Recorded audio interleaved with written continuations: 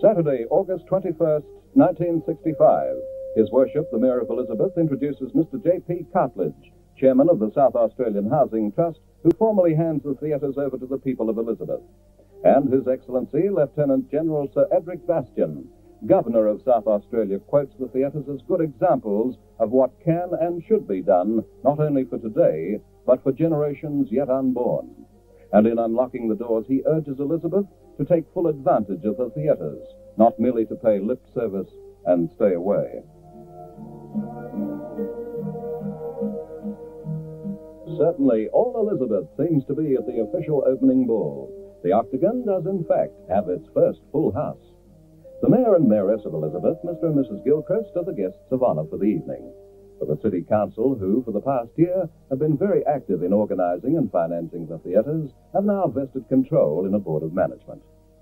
Dress is formal, but otherwise, informality and good fun is the order of the evening.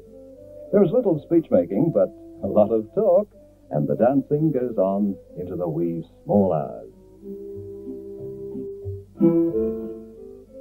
From dancing in the Octagon to Dance in the Shedley, the other opening night, and the honor goes to a local ballet group. How will it go? What will the critics think? And the folk of Elizabeth, just as interested in their new theater as they are in the ballet, what will they think? Curtain up! Now, it's too late to do anything more than has already been rehearsed. Your best has to be good enough. But what are they thinking out there? Tinker, tailor, soldier, sailor, butcher, baker, candlestick maker, milkman, mother, son, and student, stenographer, father, and newspaper delivery man.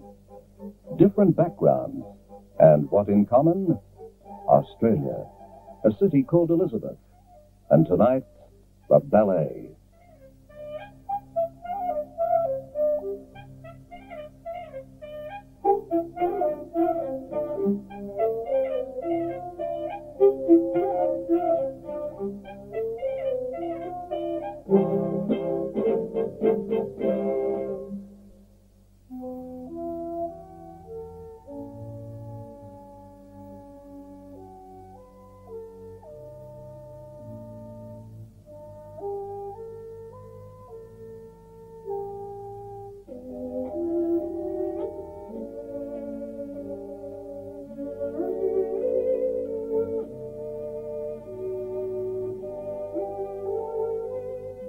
The final curtain?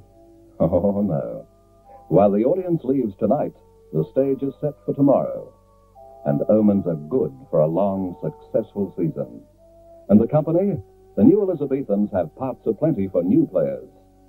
The scene is changing. Stand by for the second act. Beginners, please.